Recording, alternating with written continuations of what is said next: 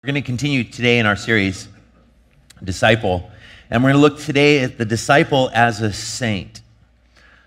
And I think that saint is a word that creates all sorts of interior emotions, usually negative for us as American Christians.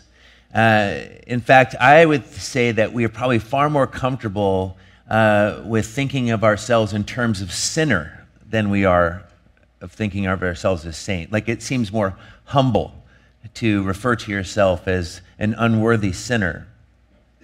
But saint is an important word for us in the New Testament, actually throughout the Bible.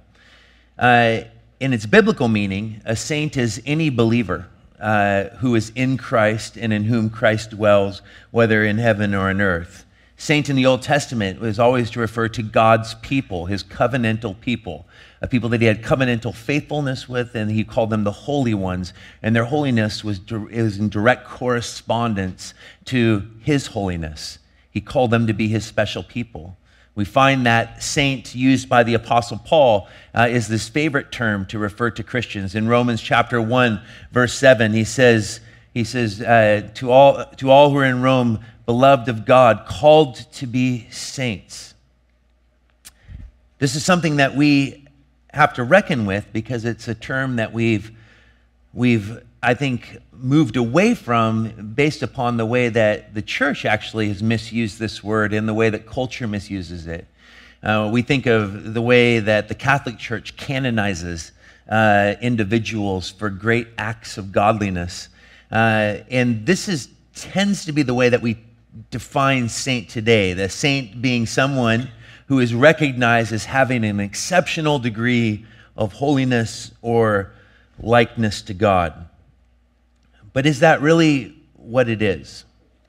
What I want us to see today is that a saint is a holy one who is in covenant faithfulness with his holy God. A saint is not holy because of what we do, but our holiness is directly derived from our relationship with the only one who is holy. We just sang it in the words of the song, The Blessed Light, in which it says, "O Lord, I am like the moon. Without the sun, I hang in darkness too." That our holiness is secondary, if you will. It's secondary light. We reflect the character, the nature of God. And so if I was to ask you today, what is Jesus like? Would you be comfortable saying he is like me? Anyone? Anyone? I so desperately want someone to stand up and be like, "Nah, he's just like me, actually." And then I would say, follow that man or that woman. Well, actually, as heretical as that sounds, that actually is the verbiage of the Apostle Paul. He says, imitate me as I imitate Christ. That his covenantal faithfulness to his King Jesus was so deep, so rich, so full, so succinct that he was able to actually say, if you were to follow the pattern of how I live amongst the world, you would actually be following the pattern of Jesus. And I believe that is what God wants for his church.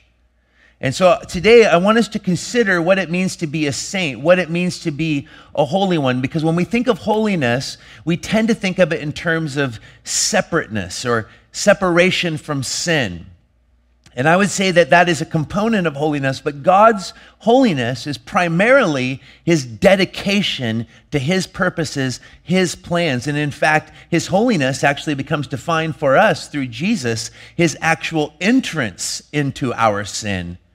His willingness to make it his own, his willingness to be both the judge and the judged on our behalf so that we can enter into a holy covenantal relationship with him.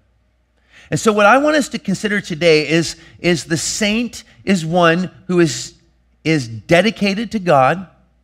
A saint is one who is distinct from the world. A saint is one who is empowered by the Spirit. And then we'll consider Jesus as the truly and the only holy one. And our holiness is dependent upon our abiding and remaining in him. So beginning with the saint as one who is dedicated to God. I want to begin with a passage from Deuteronomy chapter 18, verses 1 and 2, because in the New Testament, Peter uses the language that we are a royal priesthood. And it's important for us to understand the language of the Old Testament to know what he means by that. What does it mean that we are a royal priesthood?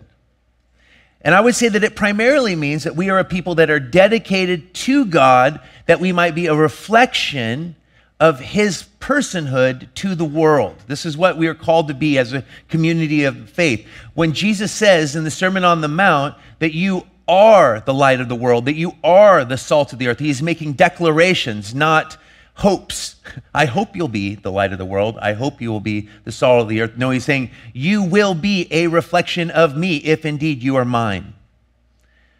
So a saint is one who is dedicated to God, and that means that we are a royal priesthood. And to understand the priesthood, we go back to Deuteronomy chapter 18, and we see this incredible first two verses in chapter 18. The Levitical priests, all the tribe of Levi, shall have no portion or inheritance with Israel. They shall eat the Lord's food offerings as their inheritance. They shall have no inheritance among their brothers. The Lord is their inheritance, as he promised them. Notice, the Levitical priests were not to receive a portion of the land, not any of it. Why? Because God said they will be separated from my people, distinct from them, dedicated to me in such a way that I myself will be their total portion. I am their inheritance. This is what I believe Peter is pointing us to as a church when he calls us a royal priesthood, that saints are a people who are dedicated to God. Our dedication, that means that our singular focus, our singular ambition, our central heart affection is placed upon Jesus Christ before anything else. But you see, instead of being dedicated to God, one of the great dilemmas and the problems within the church today is that we tend to be divided with our affections, that we try to maintain a portion of what the world has to offer instead of letting go. Deny yourself, pick up your cross, die to the lie of who I never intended you to be, and come follow me. This is the essence of a disciple. A disciple is a saint. He is one who is holy based upon his proximity to the truly holy one. One who is dedicated. The priesthood was a holy position among the children of Israel. They were to become the conduits by which God's presence would be known to the children of Israel. Now the church has taken that role upon itself. As we become new creations in Christ, we are to be a people that are totally dedicated to him. That means that there is no place for division. That means that if anyone be in Christ, all things are new. That means that we are disciples, and disciples have left all to follow him in simple obedience. But dedication to God is challenging in this age in which our minds are constantly distracted, constantly drawn into all sorts of alluring realities. We live in a time where there is a deeper desire to maintain some sort of relevance in the world by maintaining our devotion to the things of the world. And if we do that, then people will be drawn to what we are. No, there will be no difference. Our dedication to God is that covenantal faithfulness. It's like a marriage covenant. When I said yes to Darcy, I was saying no to every other woman for the rest of my life. When I said yes to Darcy and Darcy said yes to me, there was a new relational bond that I can experience with no one else. There is a dedication to her and her dedication to me that creates the marriage union. The liberation that comes through that, my freedom, is no longer the freedom to do whatever I want, to give myself to whoever I want, but now it's my freedom to live fully for her. That's my marriage covenant. And marriage is given to us as a picture of what our covenant to Jesus is supposed to be like. That we are dedicated to him. And so I would just ask you, as we consider this as the idea of what a saint is one who is dedicated to God. Is that the supreme central focus and ambition of your heart and your mind today? Is Jesus the one that captivates your affections? Does he have your heart? Paul says, it is the love of Christ that compels me. See, we think of sainthood as the things that we do that make us morally better than other people. But the thing that sets us apart from the world is not how awesome we are. It's how giant Christ is in our life experience. It's how much he is the central passion of our lives. Does our lives reflect a dedication to him? This is what makes us first and foremost a saint. We are dedicated to him. When we talk about God as holy, we are talking about a God who is dedicated to his purposes and his plans. But we also have to take into consideration that the saint is not simply one who is dedicated to God, but the saint is one who is distinct from the world. And this is really challenging for us because we are called to recognize that God alone is our portion. It's what George MacDonald said, the one who has God has everything. Do we really believe that? All that I need, all that I could ever want for true satisfaction and purpose and hope in life is found in the person of Jesus. It's not found in this or that thing. It is actually found in the relational fullness that comes from being dedicated to my King. And that dedication to my King means that I am to be distinct from the world. Listen to 1 Peter chapter 1, verses 13 through 16. Therefore, preparing your minds for action, and being sober-minded, set your hope fully on the grace that will be brought to you at the revelation of Jesus Christ as obedient children. Do not be conformed to the passions of your former ignorance, but as he who called you is holy, you also be holy in all your conduct, since it is written, you shall be holy, for I am holy. The saint is one who is distinct from the Lord. Now, I want you to consider this, what Peter says. How does he start off? He says, therefore, preparing your minds for action. How do we actually develop a distinction? What makes us different from the world around us? Well, one of the most challenging components is again and again we are told in the scriptures that what we think matters. Now, it is true that we are what we love, but what we think about often defines what we love, or betrays what we love even.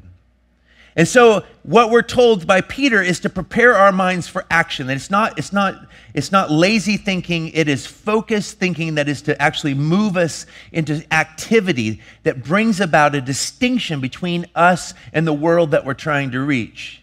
And he says, in being sober-minded, that means that our mind is to be clear. And what is it to be clearly set upon? It is to be set upon your hope fully on the grace that will be brought to you in the revelation of Jesus Christ. In other words, that the saint is one who is dedicated to God and distinct from the world because they have put their central focus, their deepest interest into the person of Jesus. They have fixed their eyes on Jesus, looking unto Jesus, the author and the finisher of our faith. And then it says, as obedient children, do not be conformed to the passions of your former ignorance. The one who fixes their eyes on Christ, who as a disciple is denied themselves and picked up their cross and is following him, is one who has to keep him ever before our mind. We have to look to Jesus. And this means that we're not going back to our old life. The children of Israel, when they began to grumble against God as he was leading them through the wilderness, they didn't understand what he was doing, and they began to distrust him, and they began to long for their old life. Said, if only we could go back to Egypt, back to slavery, because at least there we had meat to eat. And I think that becomes an incredible picture of the temptation within the Christian life and the natural temptation to refuse distinction We don't want to follow Christ, so we start looking back to the world. And one of the challenges with the church today is I think the church has lost its authority and its power in the world because instead of being distinct from the world, we think that the best way to reach the lost is to actually meet it in its own ground, meet it according to its own terms. Actually, let us figure out a way to present the gospel in a way that does not offend modern sensibilities. And usually what that means is that you eradicate discussions about the need for repentance, the realities of sin.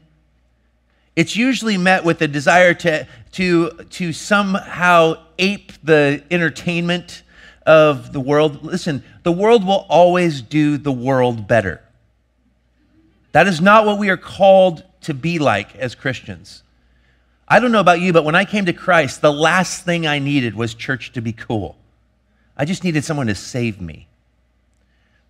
What drew me to the faith was not the pastor's ability to bring forth a relevant message that met me in my despairing wannabe rock star reality. What he gave me was a direct gospel that preached the love of Christ in spite of my broken sinfulness, and he called me to repentance. The music was horrible, but nonetheless, Jesus was still good and on the throne. What do we need to be? What I noticed was a people who were different, a people that had something markedly different. Darcy, one of her testimonies is, and she was starting this path toward Jesus a couple years after me. And one of the things that drew her to the authenticity of the faith is she met a group of Christian women who just reflected something to her that she knew was lacking in her own life. There was light, there was salt. She saw something that she wanted. And I think that this is important for us to ask, are we functioning like saints? Does the world look at what you have? Does the world look at what we have as a community and say, they have something that I desperately need? And that is a hard question to answer, is it not?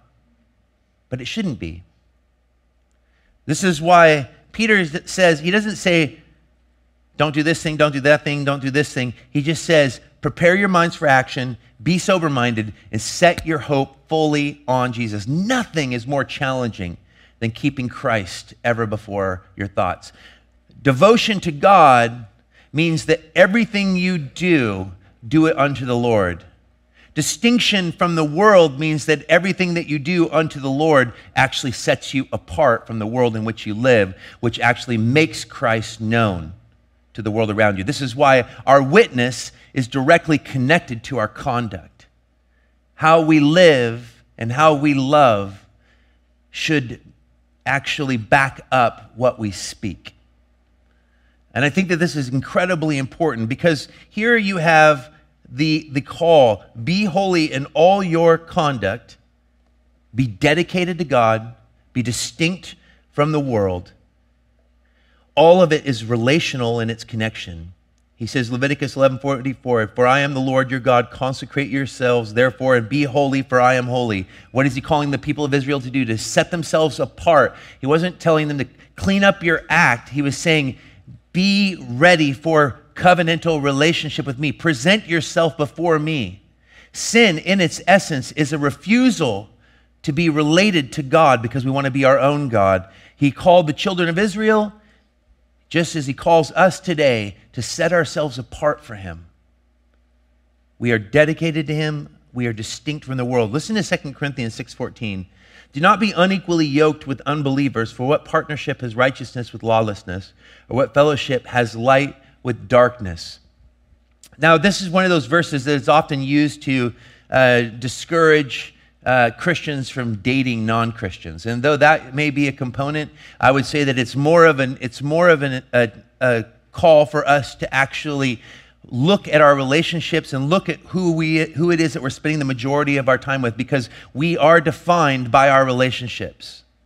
And we need to understand the power of relationships that are not built upon Christ. This also speaks to the absolute importance of having Christian community. That actually saints are always plural, that you can't be a saint by yourself. That being a saint is being a part of Christ's church. Being holy ones together as a community. And I think that this is one of the realities that I have seen it again and again. Or I've seen Christians that are not allowing the distinction to actually bring about a reflection of Christ, and instead do get wrapped up in ungodly relationships, and it's not long before that unravels their faith altogether. And I don't know how many times I have to see that as a pastor to confirm that that's just simply seems to be the way it works. And we need to understand that we become like whoever we spend the most time with. And that is important for us to understand. So notice that I haven't said anything about a saint being set apart from sin, because I think a better way of framing that is to state it this way, that the saint is one who is empowered by the Spirit. Because if I said the saint is one who sins less, that's a very much establishes once again that our sainthood is dependent upon how well we do A, B, C, D, and E. And it gets us away into dangerous territory, into the possibility. I think it's the two extremes is that you either become a legalist or a libertine. And I'm going to live however I want because I'm saved by grace, or I'm going to work really hard and I'm either going to abuse grace or misunderstand it. But the call is found here in Galatians chapter 5, verses 16 through 21. This gives us a picture of a saint as one who is empowered by the Spirit. But I say, walk by the Spirit, and you will not gratify the desires of the flesh. For the desires of the flesh are against the Spirit, and the desires of the Spirit are against the flesh, for these are opposed to each other to keep you from doing the things that you want to do. Notice here he is saying that there seems to be some sort of civil war within us, where we're told that to become born again, we actually die with Christ. The old man, the old woman literally perishes with Christ.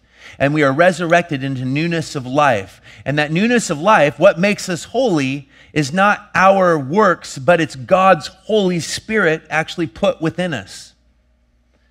And the power of the Holy Spirit in our lives is dependent upon the yieldedness of the believer. And so listen to what he says here. He says, but if you are led by the Spirit, you are not under the law. It's not about the things that you do. It's about the one who's in control, essentially. And he says, now the works of the flesh are evident. Now here's the list. This is the reality. This is what defines sin. He gives us this huge list. He says, sexual immorality, impurity, sensuality, idolatry, sorcery, which is where we get the Greek word pharmakia, which speaks of drugs, actually. Enmity, strife, jealousy, fits of anger, rivalries, dissensions, divisions, envy, drunkenness, orgies, and things like these. It's my favorite line. And things like these, saying that there is an ever-abundant list that isn't even mentioned here. Now, he says, I warn you, as I warned you before, that those who do such things will not inherit the kingdom of God. Now, I don't know about you, but that is troublesome. Because you may read it, you're like, I'm married, I'm happily married, I'm not sexually immoral. Okay, great, whatever, mark that one off. But probably many of you are incredibly sexually immoral. Impurity, yeah, I don't even know what that one means. Let's skip that one then.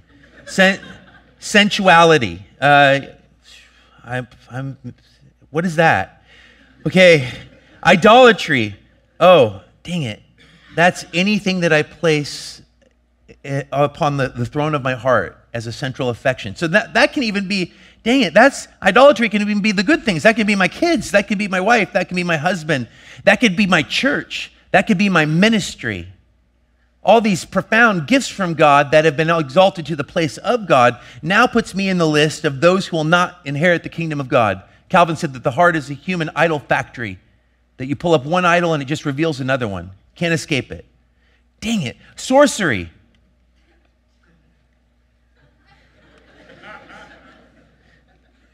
A lot of bummed out wizards in here right now.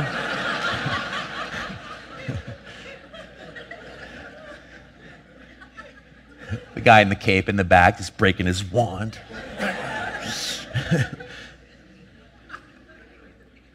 Or let's just translate that as drug use.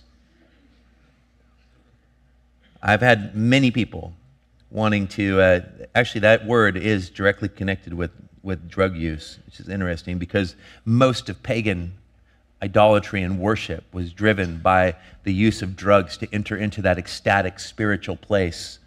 And the history of many of the drugs that are promoted in our society today as healthy and beneficial have a long history of being utilized to enter into domains that we're not even intended to be open to. But hey, fine, you don't buy that? Let's take enmity. Let's take strife.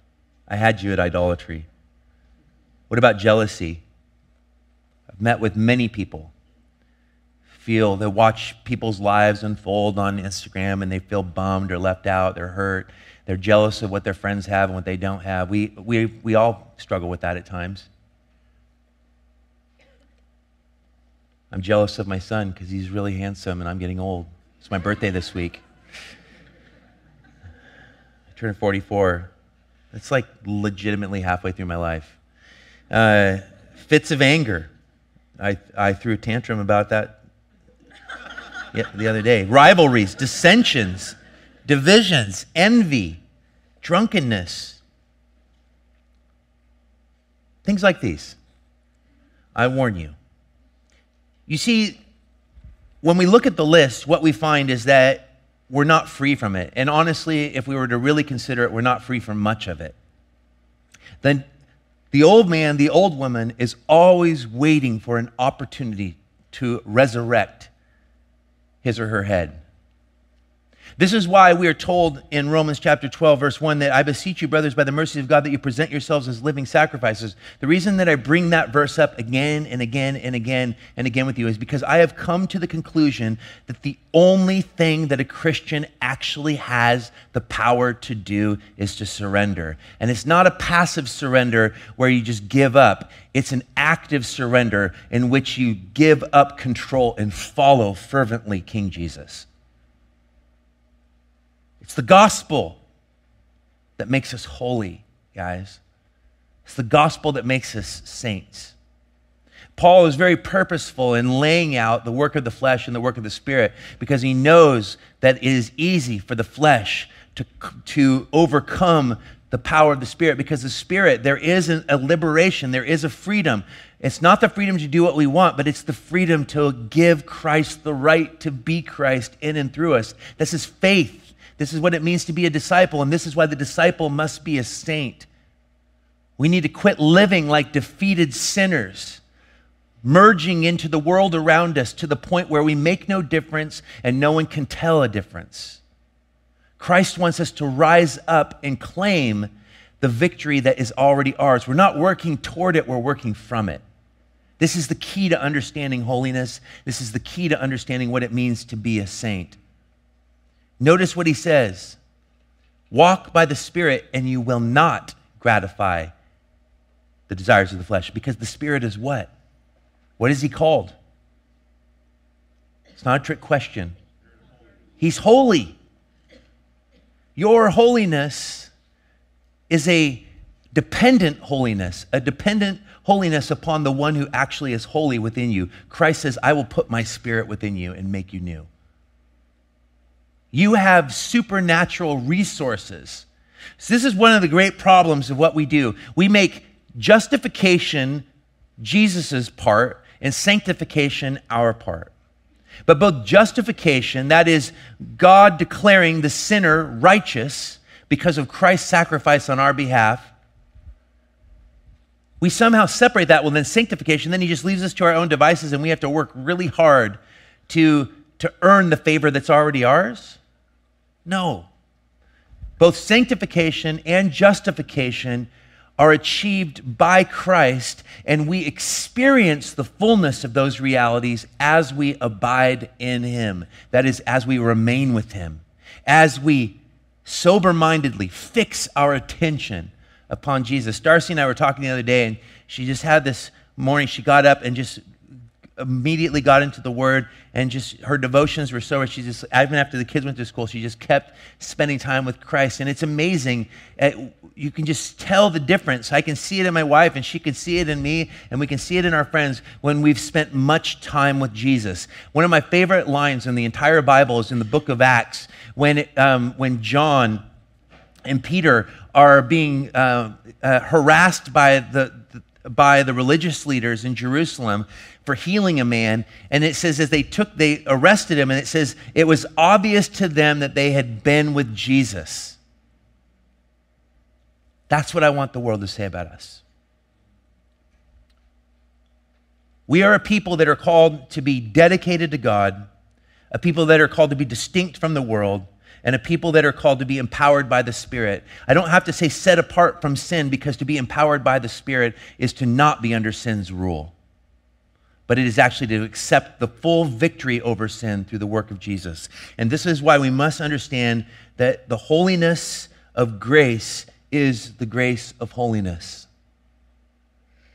I want to explain to you what I mean by that by reading you this powerful, powerful quote on the chapter Saint in Dietrich, at the close of Dietrich Bonhoeffer's book, The Cost of Discipleship. He says, "It is necessary for the sinner to be parted from his sin and still live before God." Don't think I'm saying that God is okay with sin. He hates sin because sin robs him of what he loves, which is people. But so closely is his life identified with sin, that is you and I, that the only way in which that can be achieved is by dying. That is to say, the only way for God to maintain his righteousness is by putting the sinner to death. The problem is, how can the sinner live and be holy before God? And the problem is solved by God himself becoming man, taking upon himself our flesh in his Son, Jesus Christ, and in his body bearing our flesh to the death of the cross. In other words, by putting his own Son, the bearer of our flesh, to death, he puts to death all flesh on earth. What are we speaking of when we speak of grace? We are thinking of the freedom in which God turns toward us in love and forgiveness through Jesus. But when we speak of holiness, are we not speaking of that same freedom? For is not God's holiness his self-humiliation, his perfection entering into broken humanity and putting it to death once and for all? He who knew no sin became sin, that we might become the righteousness of God. Jesus did not sin, but he actually became sin. We can't even get our heads around that mystery. Our holiness is hinged upon he who alone is the holy man. Our holy humanity is wrapped up in the man God, Jesus Christ. We need to understand that the gospel declares to us, if you want to be holy, it's not by you trying to sin less. No bad habit goes by focusing on the bad habit, especially the bad habit of sin, because sin is wrapped up in so much of what you are as a human being, one who by nature is rebellious against the God who loves. But surrender to the gospel makes us saints. And now we have victory. Does the saint no longer sin? No, it says that whoever says he's without sin makes God a liar in 1 John. But the saint is one who continually reckons the old man, the old woman dead, and lives by the power of the resurrection life that's available to us in Jesus. And so how do we function as saints? Do we achieve sainthood by doing a series of tasks to make us better? We achieve sainthood by resting in the holy Christ. In fact, Jesus says, if you're in me, you are a saint. And if we would actually begin to believe that and appropriate that in our lives, we would live with a lot more victory and a lot less defeat. He wants us to be set free. Why do we walk in bondage like slaves? Are you more humble for thinking yourself a sinner more than a saint? It actually takes humility to reckon the position that you have in Christ. Because let me read you this verse. Galatians 3:28. There is neither Jew nor Greek. There is neither slave nor free. There is no male and female, for you all are one in Christ Jesus. as we abide in him, we are saints. Jesus loves you. He wants you to have victory over your brokenness. He died and accomplished total and absolute sanctification for a lost world. He offers himself to us. He says, if I be lifted up, I will draw all people unto myself. His salvation includes his sanctification. And as we surrender ourselves daily to him and come under the influence of the Holy Spirit continually directs our minds and our hearts toward Christ. And the more we follow him, the more we yield to him, the more we will reflect him, and we will not be afraid to say, imitate me as I imitate Christ. Amen? Let's pray.